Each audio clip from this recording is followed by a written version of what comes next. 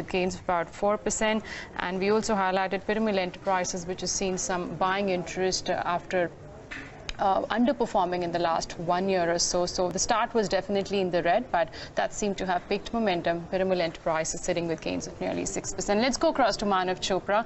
Hi, Manav. Good afternoon. Hope you can hear us properly now. What's the call on the index, Nifty or Bank Nifty? Are you taking any fresh bets at these corrections? See, the markets are stuck in a range at the current moment. When we are looking at the Nifty and the Bank Nifty, there is a non-confirmation from the Bank Nifty index, whereby the Nifty has formed a higher high and has exceeded, tested its all-time highs. We've not seen the same confirmation coming from the banking space. And in the past, whenever we've seen this formation, and if the Bank Nifty continues and breaks the support, is usually when we see some sort of a profit booking or a short-term correction in the market. Today, Bank Nifty has breached its important daily support levels and is currently trading below those support levels of 31,850-900. So I sense as long as the index is trading below these support levels, we could see a short-term pause in the uptrend. This pause could also be having few legs of corrective declines in the near term. I sense in the near term, it's better to be cautious on your short-term trading position, at least on the index front. There is a lot of stock specific opportunity and stock specific momentum going, but on the index front, I sense Bank Nifty would witness a short-term corrective decline. On the lower side, there's a possibility of a retest of its important support of 31,300 to 31,100 levels. Looking at the current scenario, the medium trend still remains intact, but a short-term correction is definitely due on cards. Okay, and the next level I think one should watch out will be the 50 DMA, which is somewhere about 31,640 to 650, a Nifty Bank, which with today's fall has already corrected. It's trading now below the mark of 20 DMA. But Manav, in terms of individual stock ideas then, is there any trade that you're taking? Yes, at the current zone, we've seen a very good action coming from the mid-cap space and the small-cap space. So I have a buy on PVR. In fact, this is one stock which has been a very good outperforming stock in the recent times, and after a good sideways monthly consolidation, a breakout from its consolidation zone with the momentum indicators which continues to be in the buy zone, and a positive follow-on move today definitely indicates a strong bullish bias and structure into this. It's a buy with a stop loss of 1900 on the lower side for an upside target of 1985. My second buy call is on JM Financials from the small cap. In fact, this is one stock which, after a good year of consolidation pattern that we've seen at the resistance of 97, 98, it had decisively breached yesterday, and today, there has been a good positive follow-on move.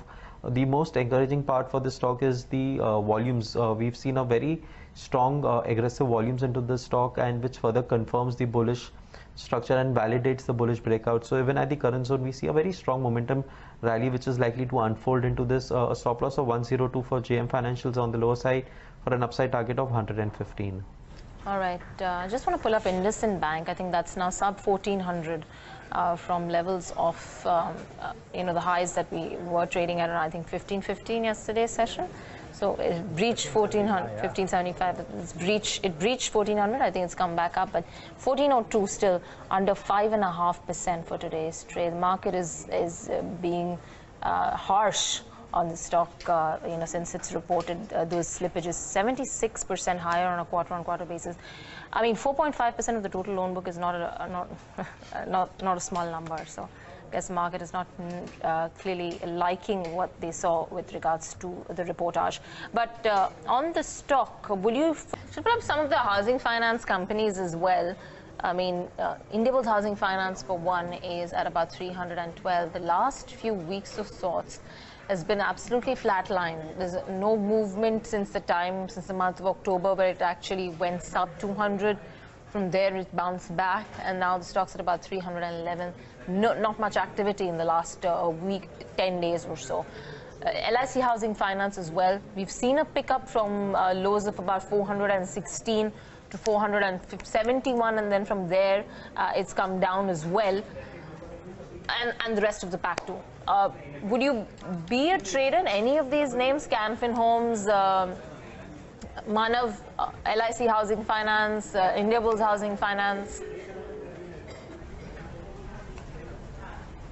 See, if you're looking this sector, we have seen a good amount of consolidation happen in the LIC housing finance, at least in the near-term perspective. The prices face a stiff resistance at 458 to 460 on the upside, and it's on the verge of an upside breakout. The only thing which is very well placed for LIC on the current zone is that there has been a very strong buying that has taken place on the weekly perspective. On the lower side, 440 and 445 would act as a very strong support and a cushion. I sense in the near term, if there is a breakout above the 458 levels, you could see the next upside rally towards the levels of 475. Also, when we're looking at the charts for the Canfin Homes, in fact, this stock has witnessed a series of decline from its recent peak and overall has been an underperformer recently. And with the weekly breakdown, which is confirmed in Canfin Home, if I have to choose one, I'll definitely look to initiate long positions in LIC housing finance. All right, and Canfin Homes obviously has news attached to it, and that's why the stock today's session down about 2.7%. Canara Bank has shelved its plans of divesting Canfin Homes, the 30% stake that it holds in the stock, in the company rather, 376 on that one. Yogesh Mehta of Yield Maximize is joining us on the show as well. Yogesh, 1%. The low of the day was it slipped, by the way, below the mark of 200 itself. 2194 or something like that was the low. It comes out with its earnings day after tomorrow, and suddenly you've seen some buying coming in the last 10 to 15 minutes, which has led to that recovery for Nifty as well. 12,350 now for Nifty. We've recovered majority of the losses. Manav, come in here. Technically, the move on TCS, would you buy this one? Yes, in fact, we've seen a good move coming from the IT space, and TCS recently, after a good 3 days of decline and consolidation move, have again bounced from its daily support levels, and a close above 2200 levels would definitely be quite bullish. I sense in the near term, the stock faces series of resistance at 2250 to 2260 on the upside, and once if we see a break above those levels, TCS could see a swift rally of 8 to 10%, which is a very big number for a stock like this, which is a heavyweight on IT space and also having a decent weightage in the Nifty. So we need to see at least a short-term rally that one trader can expect is close to the levels of 2260, and post that, one should definitely look to continue and trade this stock for a medium-term perspective. At the current levels, a stop loss of 2200 can be placed on the lower side. Okay, 2200 should be your stop loss if you're trading TCS. A very quick view fundamentally as well, Yogesh, since it comes out with its earnings on Friday, the premium multiples that it has been commanding, we've seen the slowdown in the BFSI vertical, which is one of the main verticals for majority of these IT companies. We've seen for Infosys now, digital contributes nearly 40% of the overall revenues. So far, I think first half revenue growth has not been that great from TCS. Is this something you look at closely, and is it a preferred pick in the large cap IT space? Hi Navneet. In TCS, preferably I will say that the Q3 numbers are expected to be hardly 1.5% kind of a constant currency in terms of dollar terms growth. But better utilization and INR depreciation will drive some margins on the higher side. Plus 130 to 150 bips would be advantage over GBP depreciation exposure. So that will drive margin. I think 27 is a seasonality quarter where EBIT margins will remain there. Even third quarter last year was 27.1%. So overall 8,300 or 8,400 kind of profit would be there, and with 88 rupees EPS FY20, it is at 25 times. Even if I give 15% growth rate for the next year, it is still available at 23 times odd P multiple. So it leaves very limited room upside. Rather than I would look at mid-cap IT stock, which we had discussed last Wednesday about L&T Infotech. We have seen the numbers today and it hit the new life high. So similarly, even Mindtree, we have seen a great run. I think HCL Tech numbers would be there, which can be again a good bet to have it, and with a reasonable P multiple, I think HCL Tech would be a better bet, and TCS would be equally good as a capital protection, but the appreciation will be very limited from current levels. I think it's just spread now. HCL Tech across the board, almost everybody's talking about these numbers likely to be better. So be mindful of that as well. From an investment perspective, it's a separate thing. From a trade perspective, be mindful of that. The other mid-cap IT stock which has rallied a bit today in line with the others is Persistent Systems. Remember, last quarter they came out with a decent quarter, and I think aided by the base, you might well see a decent performance this quarter too. So the numbers from Persistent might be really good. One stock that's just gone berserk is Avanti Feeds. It's of course trading at 52-week highs, but look at the move. It's up 9% and it's trading at the day's highs on 1.5 million shares traded. Just some remarkable moves out here. We know of volatile stocks and we know of trending stocks. Somewhere closer to about 580. Yeah. From there, the move has been pretty phenomenal, actually. A one-way move for Avanti Feeds. Just 1 or 2 days in between when the markets itself looked a bit jittery. That's the time you saw a little bit of a pullback, but that too was bought into in a big way. The last 1 month, the stock's been up about 34%. I think the other two shrimp players have also gone up, Waterbase and Apex Frozen Food. All three of them now trade at 52-week highs. So the rally has been quite good in the last 3 months. Apex has doubled at current levels, and now Waterbase is also up 65%. I want to just, there's a stock exchange notification that's come in on Yes Bank. The stock, though, has come off from the highs of the day. I think it's up just about 2.5% now. But they were short customers about the bank's liquidity and stability. Yes Bank's capital adequacy ratio is comfortably above regulatory requirements. All efforts are being made to financially strengthen the bank even further. So just some bit that has been put out on the stock exchanges, a notification coming in from the bank to assure customers. The stock price now sub 40 rupees, 39.7 on Yes Bank. Would you trade this stock at all, Manav?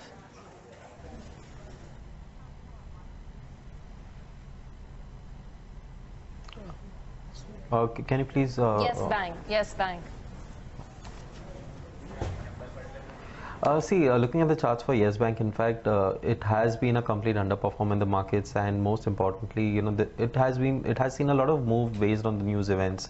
The current structure is very weak for the Yes Bank, and even though if we see any short-term bounce or any bullish candlestick formed, we are currently definitely not recommending any investing or trading Yes Bank to any of our clients for a simple reason that it has been quite volatile, and in fact we have seen the stock also breach to its important weekly support levels. So the next support for the stock is placed on the levels of 34, 33, and I will not be surprised to see the stock drifts on the lower side.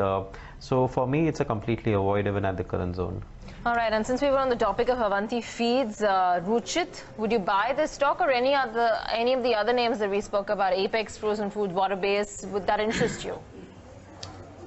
I think Avanti Feed, the short to medium term trend is still up. We have been consistently witnessing a high top, high bottom structure. But just to take a fresh trade over here, the risk reward will not be that much favorable because the stop loss would come below 600, which is more than 12 to 13% from current levels. So I would recommend that if any existing long positions are there, they could continue to ride the trend, but not at levels where fresh buying should be done. In case if there is any dip, then on dips one can look to certainly add it to the portfolio. Waterbase is looking positive relatively because the stock has given a breakout above 153, 154, which was the earlier resistance. So keeping a stock below 153, one can attempt a long over here for targets of 175. Okay. Let's get in those closing comments then and closing strategies. Buy today, sell tomorrow. Ideas from both the technical experts. Ruchit, I'll keep it with you first. What's your recommendation? I think cement would be the space where we could see resumption of the movement. So ACC would be my pick for BTST. One can go long at current levels with stop loss below 1490 for target around 1550. Manav, what about you? Yes, my buy is on Escorts. In fact, the prices have seen a very good breakout on the weekly charts, and Auto as a pack has seen a very good momentum rally in last couple of trading sessions. So the stock has important support at 674, a stop loss of 672 for Escorts, for an upside target of 695. Okay, that's Escorts for you. A buy rating there. Pull up Triveni Engineering. Not sure if some news has come, but that too has seen a sudden spike in the last few minutes of trade. Yeah, that's up about 12 to 13%. Also want to pull up Berger Paints, by the way. Remember in the last hour of trade yesterday, the stock rallied about 3.5 to 4%. It's up another 3% at the highest point of the day. Yogesh, crude prices have cooled off. They're at somewhere 4 or 5 week low. Suddenly these paint companies, the oil sensitives, are back in focus. You've got Asian Paints, Berger Paints, both rallying in the last few trading sessions. Any expectations on the earnings front? Multiples are really high. They're expensive companies, but would you buy them? Navneet, of course, both are expensive companies, but I think the way crude has corrected and now it seems a very limited scope for again to spike back to 70. So overall, the quarterly earnings which will come for Q4 will be having some kind of a relaxation and relief.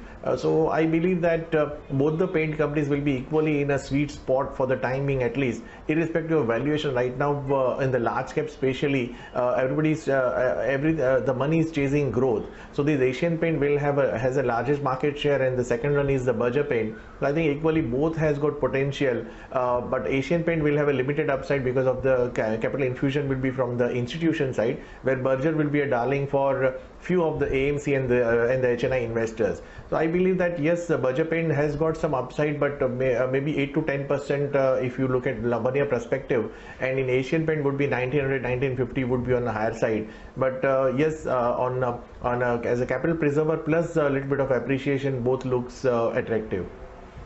Yogesh, we'll leave it at that. Thanks much for taking the time out and being with us and giving us your perspective. Appreciate your time. Just last couple of minutes left, 2 or 3 stocks, a bit of a rapid fire that I want to do out here because these stocks are very active. ITDC is up about 14%. It's not a very well tracked stock, I know, but Ruchit, would you pull up the charts and see how does it look? Yes, after a corrective phase, it seems to have resumed an up move, so it can go higher up to 375, 380.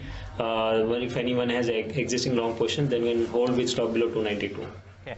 Manav, couple of names on the steel stroke infra space which are doing well. One of them is GMR Infra, up in the session today, has been a rather strong stock of late.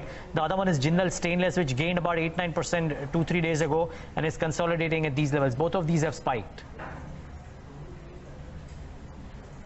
See, looking at the charts for GMR, it's very well poised. In fact, we've seen a very strong monthly and weekly breakout. Post that, the stock has witnessed a corrective decline, but eventually we expect much more higher legs coming for GMR Infra. We see at least an upside target of close to 27 and 29 for Jindal Steel. Yes, the prices have seen a consecutive series of advances. It has important support at 170. So as long as 170 holds, we expect this momentum rally to continue on the upside. For a short-term upside target, one can expect targets of close to 200 and 205. Okay, Ruchit, very quickly, one more stock, Ramkrishna Forgings. It's gained quite a bit in the last few minutes of trade. How does it look on the charts? So now after a long time, it's indicating a breakout above its 200-day moving average. 398 is the resistance, which if crossed in tomorrow's session, we could see a momentum towards 430. Let's start wrapping up the markets. Gentlemen, stay on. We'll take in some closing thoughts from you. But this is pretty similar to what we saw yesterday in the sense the difference between the Nifty and the Bank Nifty, or the Sensex and the Bank Nifty. Today, all three indices are in the red, but the Nifty Bank is down about 0.7%. Yesterday, the Nifty Bank was down in the red, and Nifty and the Sensex ended in the green. So the underperformance of the Bank Nifty, or outperformance on the downside, continues from the Nifty Bank. The broader markets probably a lot more well behaved and pretty similar again to yesterday's session, just more pronounced because yesterday they were up about 0.7%. Today they are 0.9%. That's very interesting, the kind of gains that we've seen at the broader end of the spectrum in this month of January. Let me talk about the large caps and the index movers first before I hand it over to Navneet for what's happening at the broader end of the spectrum. Yes Bank 3.5, Hero MotoCorp gains, Tata Motors does, as well as Maruti and M&M. So autos have had a good day. Titan, remember it was a stock mentioned on Bloomberg Edge at the morning at 8:50 today, and that stock is up about 1.5%. Z is up about 1%, so good going there. What's not done well? IndusInd Bank, 2 days of underperformance and some big sell-off out here in IndusInd Bank. We're seeing Wipro correct a bit too in the session. There's weakness in SBI in the session today. Infosys has corrected too, as well as Tech Mahindra. So save for I think TCS, the other IT names have corrected quite a bit, and Axis Bank amongst the banking names, in addition to SBI, is the other weaker hand at the financial names today. IndusInd, SBI and Axis amongst the top losers in the banking space. So I think there's a bit of a recovery for the HDFC Twins as well as Bajaj Finance today. But the broader end of the spectrum, no need, no complaints at all.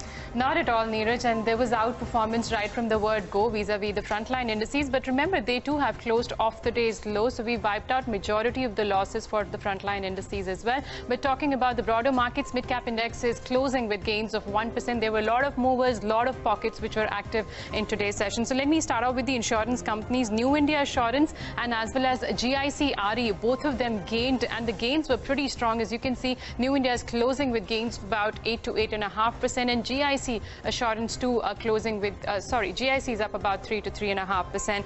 And metal stocks, companies like NMDC and JSPL were in focus. Of course, JSPL has a hearing, so that's the reason why it was active, but NMDC also gaining about 4 to 4.5%, and JSPL closing around the levels of 180. Berger Paints, which rallied in last hour of trade yesterday by about 4%. Today there was incremental buying coming in, so follow on buying 3% higher, 544, 555 is the level where this one's closing. And the gas distribution companies were active owing to the coverage which came from a brokerage house, Credit Suisse, where they are pretty positive on the entire space. You got MGL, you got IGL, both of them were your top F&O gainers as well. So MGL closing the day with gains of 8% and IGL also rallying about nearly 5%.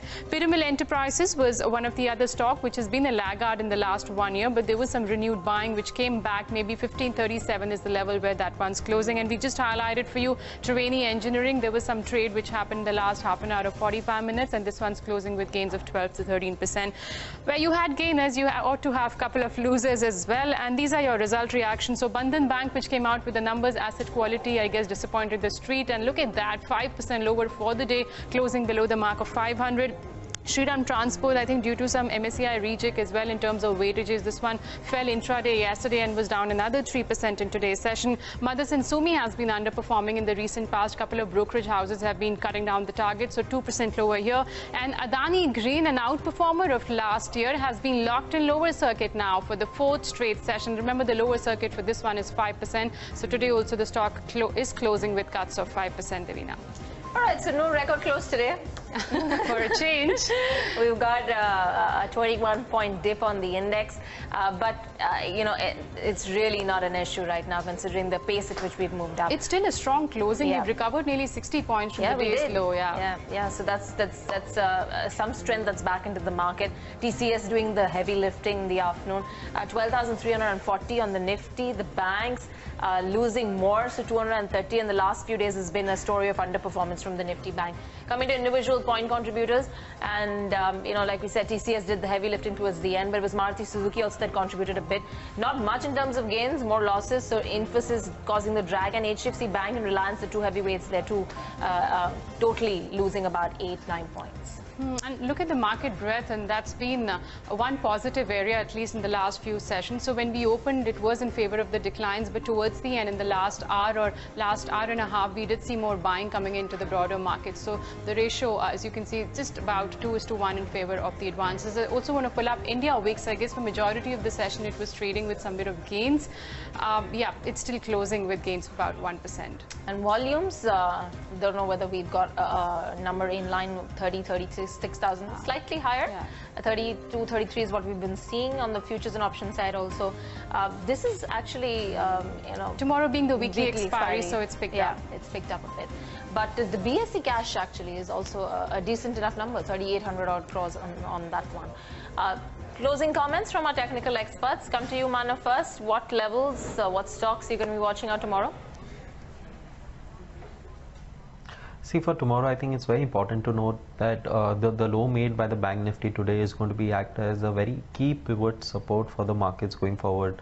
And since I had mentioned that the Bank Nifty has made a non-confirmation, as it has not confirmed to all-time highs confirmed by the Nifty, it definitely indicates a negative breadth, and usually such intermarket leads to some sort of a corrective decline. So a decisive break of today's lows would definitely confirm that setup, and eventually we would expect, once if that is breached, which looks like a high probability event, we could see a near-term decline towards its recent support of 31,800.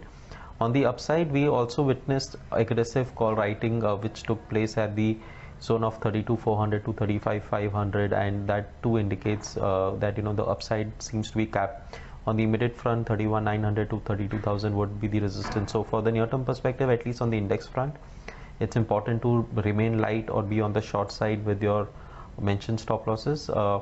on the stock specific front, there is a lot of action that has been witnessed in the mid caps, small caps. I think that would be the sector to be in. Avoid large caps at least for next couple of weeks. All right. Ruchit, what about you?